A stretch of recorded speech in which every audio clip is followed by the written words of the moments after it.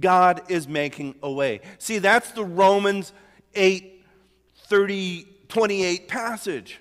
God is always working for good to those who love God and are called according to his purpose. But I don't see it. That's where faith comes in. Amen? That's what faith is. What are you doing, God? I'm making a way. I don't see it. I know. I'm really busy right now. What are you doing? I'm making a way for justice. See, part of our problem is that I'm so focused on me. I am not the center of the universe. I want to be. I don't feel it when you hurt, Matt. Not the way I feel it when I hurt. Amen? He stubs his toe. I go, oh. But you know what? I chopped the end of my toe off with a lawnmower one day. And when I stub my toe, it hurts. And because I have that feeling, when he stubs his toe, I actually do feel. But not the same way. Because I care about me. And part of our problem is we look and we go, I don't see you doing what I want, God. Think about the children of Israel. We're going to be on this for a while, by the way. But God is making a way.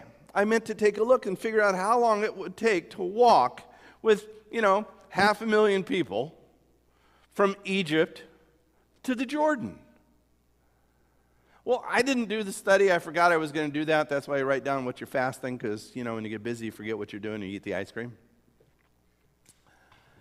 But I'll tell you what, it doesn't take 40 years. Amen? You could get there a heck of a lot faster. Why didn't they get there any faster? I can't see what you're doing, God, and they fight him tooth and nail all the way.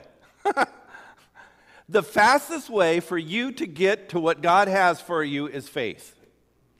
Oh, no. I don't like that. I want to do something. Well, guess what? Every time you step out of faith and do something on your own, what do?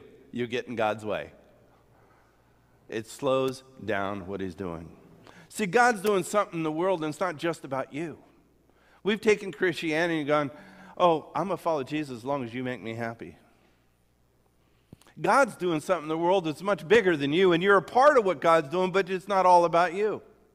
Am I important? Yes. We have a deal in our bathroom. It's a little glass jar. It's about this tall with no lid on it. A vase, that's what you call them. Glass jars with no lids. And it's full of shells. And I love it because we have shells in there from all over the world. And it's going to hurt me because one day I'm going to die and my kids are going, look at these old shells and throw them away. I know where their shells are from. I know what God said. I know where they came from. I know where I have them, and they're little treasures to me. And I looked up this morning, and there was, right on the side, there was one that's a little coral heart. And I thought, God said, and God may be saying this to you, of all the shells on the beach, how many shells are there on the beach? I mean, every time you go to the beach, you pick up shells, and what happens? There's always more, amen? Of all the shells, I see you. He cares for all the shells, but he sees you, but it's not about you. Does that make sense? So we want to lean into what God's doing, not what God's doing for me. There's a big difference, isn't there? And when I lean into what God's doing, I lean into God's best for me. How many of you like that? That's faith. And so Jesus proposes this question. When I come, will I find faith like this widow's? When you're not getting justice, when you're not seeing what you think you ought to be seeing, will I still come back and find you like this widow saying, God, give me justice. I believe you will. Because, see, that's faith. I'm coming to God saying, God, I know justice comes from you. You give it to me. And we go off often looking somewhere else for it. Will I still find faith? If you're still asking, you're still faithing. Does that make sense? So, the point of this parable is this.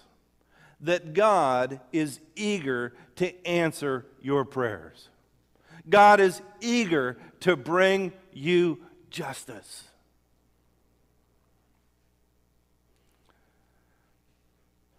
So let me ask this. Why should I keep praying when there seems to be no answer? Why should I keep praying? Have you ever thought that? I asked that. I have a biblical text. Paul said, I asked 3 times, and God said, my grace is sufficient. What, did God answer that prayer? Yeah. He said, what I'm giving you is everything you need. And Paul said, got it. I'm going to live into what you've given to me. Did he get what he wanted? No. There's a difference. Do you get it? So why do I keep praying? And you have an outline, and this is going to come up probably with one of your first answers, is 4 reasons. Persistent prayer helps me focus on God. Persistent prayer. Coming back. Persistent prayer helps me focus on God. When I pray, it's not to remind God of my needs. And see, that's the problem. We go, oh God, you must have forgotten about me. Remember what I wanted for Christmas? You must have forgot. Let me remind you. When I pray, it's not to remind God of my needs. It's to remind me where the source of my needs will be met. Do you get that? Philippians 4:19. My God will meet all your needs according to his glorious riches in Christ Jesus. That's a promise. Why can Paul say this? Because he knows God. He knows his heart. God, please take this away. My grace is sufficient. Really? Okay. Then in what you've given me, I have everything I need. And you know what? I know my Heavenly Father's heart, and he's going to give you everything he needs. That should be the word of encouragement you have for each one of you. Not a cliche, God's going to meet your needs, because we often use that as a means of, I'm not going to do anything for you. Okay? Oh, good luck, be warmed and filled. Okay? But there's a genuine promise that comes out of relationship with God. See, if I know God, I've spent time with God, I've persisted with God, I've heard what God has said, then I can say truthfully, I know that my God's going to meet your needs too, because I have that kind of relationship with him.